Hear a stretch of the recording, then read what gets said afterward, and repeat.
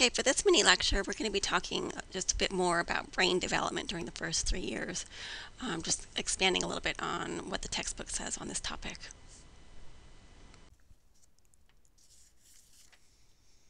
Okay, so now we're going to turn to brain development, and we need to talk about brain development on two levels. We need to talk about it at the microscopic level, on the level of the neurons, and then we'll also talk about it at the structural level. So in terms of neurons, the brain has about 100 to 200 billion neurons, most of which are born during the embryonic period in prenatal development. And the neurons are basically nerve cells that store and transmit information, and the way that they transmit information is through these tiny gaps called synapses between the neurons. So there's not any direct connection between the neurons. They communicate via the synapse, and they communicate using neurotransmitters, which are just chemicals that cross that gap, that synaptic gap. So there are several different types of neurons, different shapes, different sizes, different functions, but they all have the same basic elements. They have the cell body, which ends in dendrites. They have an axon, and they have these synaptic knobs at the end, and it's through these dendrites and the synaptic knobs that the neurons are communicating with one another through the synapse and via neurotransmitters. So what needs to happen in terms of healthy brain development is several connections, synaptic connections, need to be made among the neurons in the brain.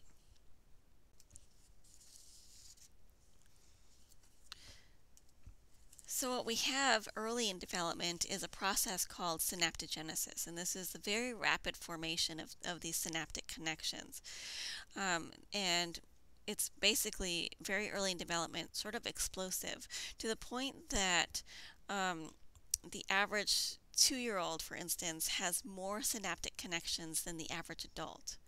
So think about that for a second. Why would that be? Why would a 2-year-old need to have more of these connections in the brain than an adult would? Well, probably what's happening is that the brain is essentially prepared for learning, that it's primed for learning, that everything is new to the very young child, and the brain is going to be prepared to take in just about any type of information and to be able to process that information. However, we're not going to stimulate all of those synaptic connections. So what happens as a result is referred to as synaptic pruning. And this is where the connection is lost, and it's lost because there is no stimulation. Okay, so neurons that are stimulated by input from the environment will continue to establish new synapses. Those that are not stimulated at all or stimulated very seldom start to die off. Okay, and an interesting example of synaptic pruning has to do with our processing of the sounds of language. If you think about all of the different languages in the world, well, yeah, in the world among humans, right, that there are several different sounds available, but not every language uses every sound available. What's interesting is that the newborn and the infant, up until about 9 months of age, can hear. They can make the distinction between all of these different sounds. They can hear the distinction between sounds that their parents can no longer hear, that are not part of their language. So one example is the distinction in Japanese language between R and L. Since that distinction is not used in that language, that distinction gets lost over time. But an infant prior to 9 months of age, even if their native language is going to be Japanese, they can hear that distinction. But as they are exposed to their native language more and more, and that connection, right, that makes that distinction between R and L is seldom stimulated or not stimulated at all, they lose that ability. So after about 8 months, they can no longer, 8 or 9 months, they can no longer make that distinction. Another process that's taking place in brain development is myelination, and we've heard about this before because this process begins during the period of the fetus in prenatal development, and this is where the neural fibers are coated with myelin, and it's a fatty sheath that coats the axon of the neuron, and it improves the efficiency of message transfer, so it kind of speeds up the processing of information.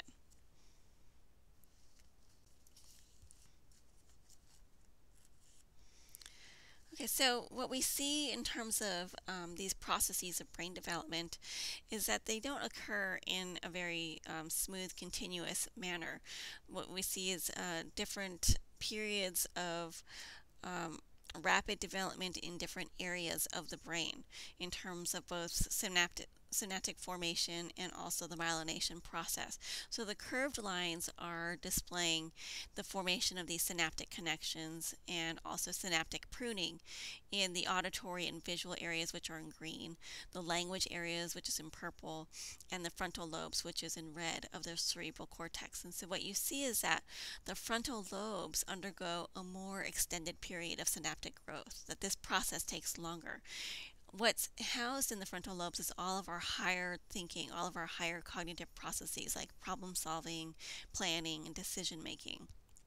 So what you have is in each area there's an overproduction of synapses, and then that's followed by synaptic pruning. The straight lines depict myelination, and that occurs at a rapid pace during the first 2 years and then at a slower pace during childhood and adolescence. And the timing of myelination, again, differs among different brain areas. And again, you see that it continues for a longer period of time in the frontal lobes. So the timing of this really matters. Okay, at the structural level of the brain, we're going to talk about the cerebral cortex.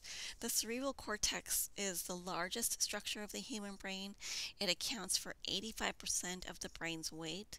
It also contains the largest number of neurons and synapses, and it's the last brain structure to stop growing. And what we have are different regions of the cerebral cortex, and these different regions have specific functions. So you have the parietal lobe, for instance, which is responsible for our sensory experiences, so our experience of heat, cold, touch, pain, our sense of body movement.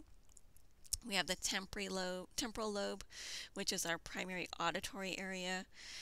The regions with the most extended period of development, as we've already said, are the frontal lobes, and like I said before, these are responsible for thought, especially consciousness, problem solving, planning, regulation of behavior. And so this develops all the way into adolescence and early adulthood. Beyond these specific regions of the cortex, we also have what's called hemispheric lateralization of the cerebral cortex, so that our brain is divided into two hemispheres, and each hemisphere also has associated with it specific functions. So that the left hemisphere is responsible for sensory information and control of the right side of the body, of course. You also have language or verbal abilities housed in the left hemisphere.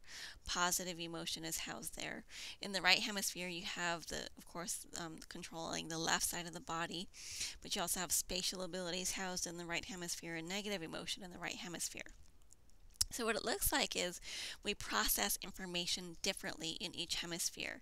In the left hemisphere, where we're processing language, for instance, we seem to be using a sequential, step-by-step analytic processing, which is really good for dealing with communicative information, right? Think about language and processing a sound, which becomes, in combination with other sounds, a word, and words in combination with other words become sentences, right? That's a very sort of step-by-step, piece-by-piece sequential processing that's needed. The right hemisphere, on the other hand, is processing information in a more holistic or integrative way. So think about spatial abilities. Spatial ability has to do with, being able to use a map to navigate your way around town, or being able to get your way back to your car in the parking lot at the end of the day, right? So that is spatial ability, and you really need more sort of integrative processing to be able to process that kind of information. Now, what's interesting is this lateralization is not present at birth. It starts early, so that, of course, already from birth, the right hemisphere is controlling the left side of the body, the left hemisphere is controlling the right side of the body. But for our other abilities, like verbal abilities and spatial abilities, this lateralization process is not complete. It takes time for that to develop. And so what that means is we're going to have more brain plasticity before this lateralization has taken place.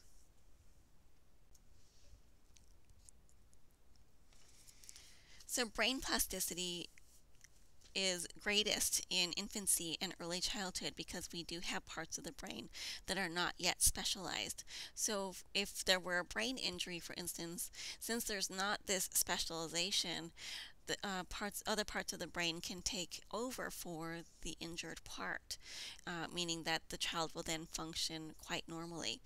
And what's quite remarkable is there are examples of children that have been diagnosed with a certain kind of seizure disorder that happens only in one hemisphere of the brain. And so the only treatment for that is to remove that hemisphere.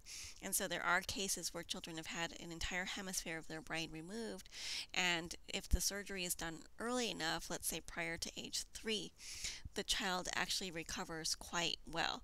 They function normally, both cognitively and physically. And that is because that remaining hemisphere, since it was not yet specialized, not yet completely lateralized, was able to take over the functions of the missing hemisphere. So younger children are going to have more plasticity than older individuals. That said, we tend to have plasticity throughout the lifespan. That even though this pruning process, for instance, takes place, we can still continue to form new synaptic connections throughout the lifespan. But the ease with which this occurs just becomes less. It becomes reduced because we have less plasticity. Another way to think about plasticity is to think about how much the environment has an influence on the brain. And some animal research has given us some ideas about this. Research with rats, for instance, has shown that if you place rats in either an enriched environment is one where it's well lit, they're in cages with other rats, so they have social interaction and they have activities to do like running wheels.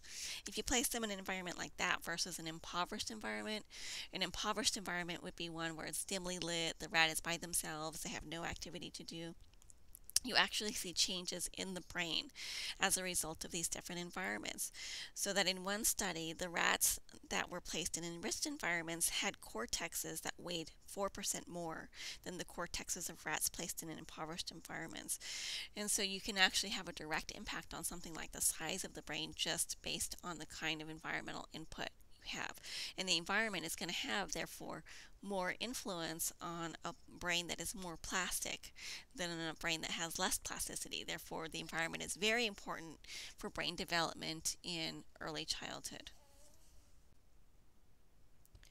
Okay, related to this idea of brain plasticity is the fact that there are sensitive periods in brain development. And so, as we've talked about, that synaptogenesis process takes place early in development, and so stimulation is really important when the brain is growing rapidly. If you have extreme early sensory deprivation, that can result in permanent brain damage. It can result in loss of functions, and that does confirm the existence of a sensitive period in brain development. And there are two different types of growth that we're interested in.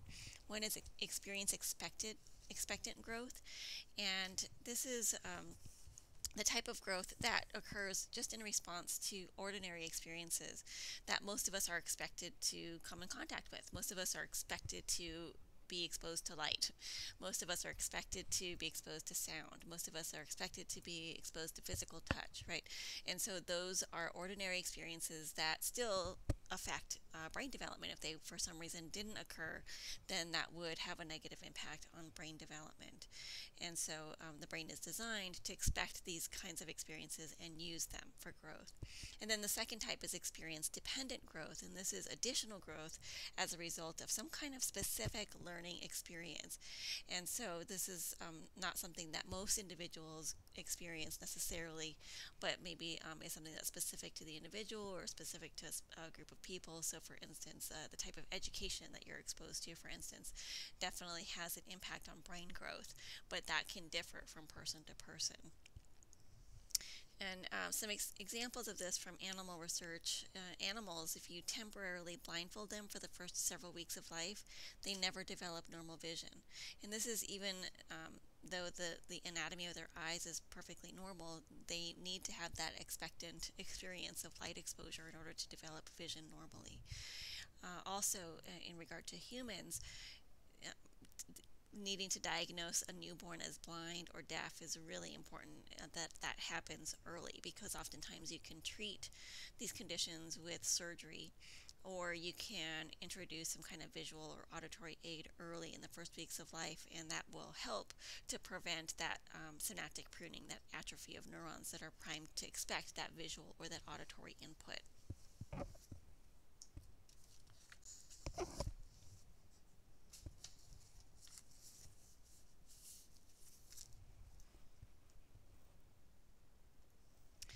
Further evidence of these sensitive periods comes from research involving children that are raised for part of their lives in orphanages. These this is a chart is an example of children that are raised in Romanian orphanages versus those that were in a British orphanage, and it's comparing children that were adopted at different ages. And so you have children that were adopted at less than 6 months of age, and then those that were adopted somewhere between 6 to 24 months, and those that were adopted between 24 to 42 months, so much later. And you can see that if you're adopted at less than 6 months, the quality of your orphanage doesn't seem to matter very much in terms of its effect on cognitive impairment. There's a long history of Romanian orphanages being very, very depriving and very poor quality, so this is why we make this particular comparison. And you can see that the longer that the child stays in the orphanage, the more negative the impact is on their cognitive impairment.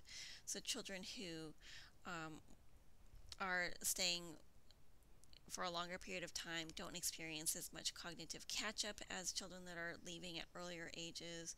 They tend to have the most severe and persistent effects. Even though they have adequate nutrition, it's all of the other aspects of the poor care that seems to have an impact on their cognitive development. Now, you should keep in mind that this is a correlation, right? So it's not an experiment. We can't say definitively that being in the orphanage causes this cognitive impairment, although we, feel pretty confident that's what's going on. But, since it's a correlation, it could be the other way around. It could be that cognitive impairment, right, the more cognitively impaired the child is, the less likely they are to get adopted at an early age.